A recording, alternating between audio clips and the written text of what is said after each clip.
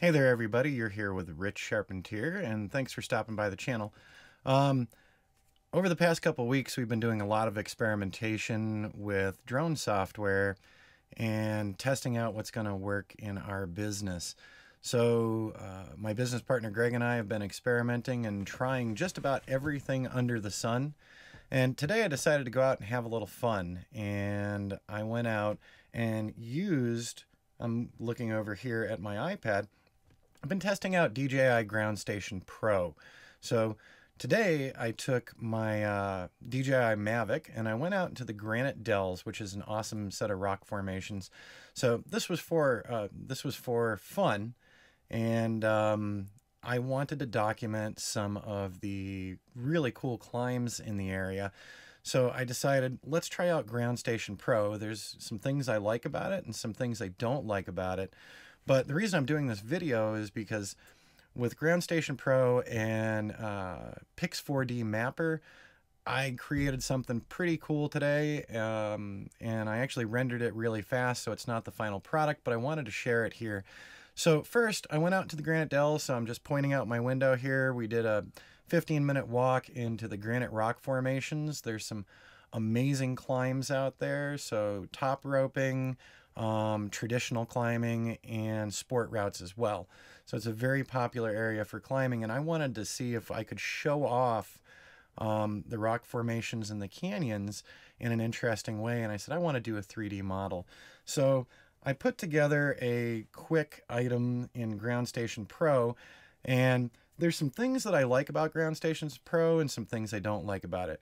So I'm taking my mouse here, and I've got copy of a copy of a copy, and then I've got copy of a copy of Mission 29, and then copy of Mission 29 and Mission 29.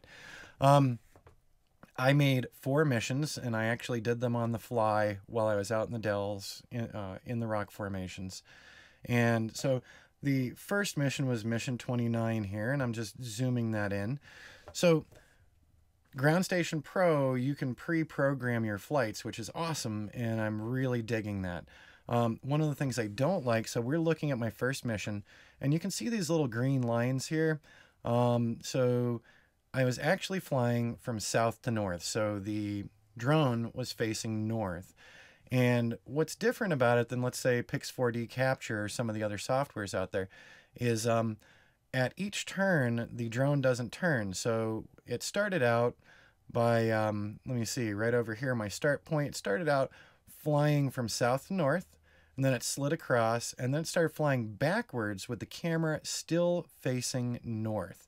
Slides across, and now it's flying forward again with the camera still facing north. So the problem with this is that I'm not getting still images for the other side of the rock range here. So in order to compensate for that, I had to make copy of mission number 29. And so I'm just clicking down here. And so that one starts over here on the northwest side, and it's flying forward with the camera facing south, slides to the side, and then starts flying backward with the camera facing to the south. So you get the idea.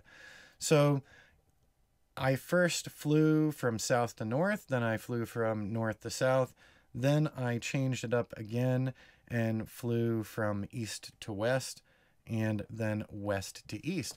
Now, in something like Pix4D Capture, the drone turns, and they actually offer their grid missions so that you're covering 4 different points. So here I had to pre-plan, well, I didn't pre-plan it, I did it on the fly, but I could come back and pre-plan.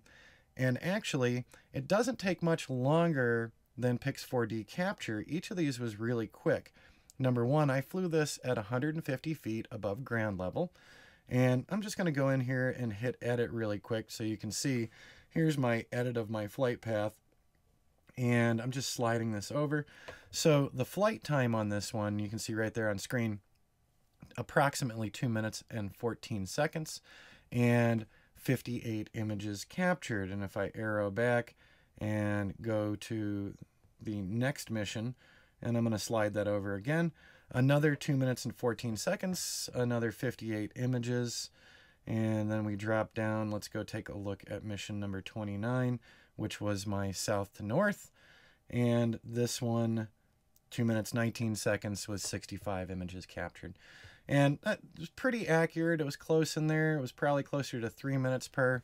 And with all of my setup and testing, running this test overall, I swapped out one battery. I didn't really need to, but I just, err on the side of safety.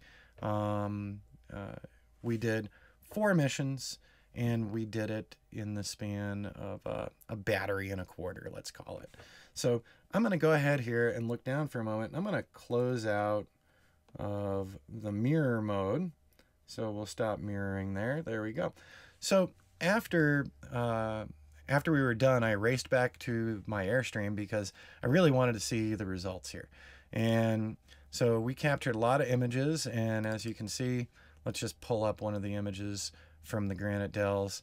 So you can see the canyons below, you can see some of the cool rock formations up top. These are actually very tall trees down here, so these are fairly deep canyons, and it makes for some interesting climbing.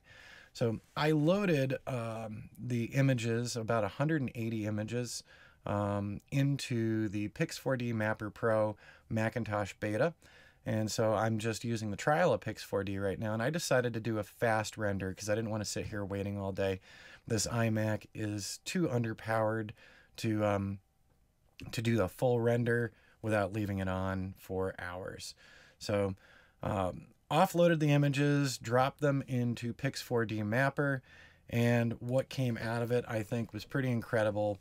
So beyond our business, this is a lot of fun for my backyard and for finally documenting the Granite Dells and some of the climbs in a way that I never could have before. I've done a lot of great photography from the Granite Dells, but I've never been able to capture the depth of the canyons, and doing this 3D model with the DJI Mavic has yielded something incredible. So here we are in Pix4D, and I've got my little model down here, and then I've got these weird lines because I just learned how to do a fly through of my 3D model, which I'll show you in a minute. But first, I'm going to zoom in here, whoops, and you can actually see, so like I said, this is not a full render. This was a really fast render, and you can still take a look around through here. So we actually had the helipad, whoops, over zoomed. There's my helipad right there, and you can see my little bag of junk down here. Like I said, this is not the high-end rendering yet, and I will be doing that, but you can see the rock formations in such a unique way. And I'm going to zoom back out, and I'm going to click on this flight path really quick. So just to take you through, I'm going to go ahead and hit the playback now. So here we go. We have a fly-through of the 3D model that was created this afternoon. So less than 2 hours after we went out and shot this with the Mavic, I've got this test rendering and kind of a slick little fly-through. What has blown me away here is that we, in fact, captured all of the detail 360 around the entire map, so we can see the rock walls. And so that first one that we bounced in on was called Perfect Dome, and there's a couple of good climbs in there, including one called Perfect Idiot. And it's Perfect Idiot because you always hurt yourself in the same way, and you leave skin and blood behind every time. Now we're flying over another one called Emerald City, and that's got all the green lichens on the rocks. And I'll actually run it through one more time just so you get a second view of it. But this really blew my mind, how detailed this is, and this isn't even the high-end render. So with Ground Station Pro and with Pix4D Mapper, I was able to create a really compelling model, and I'm really looking forward to seeing the final version probably tomorrow when I run this. I'm also running it on Pix4D's website since I have the opportunity to test on it.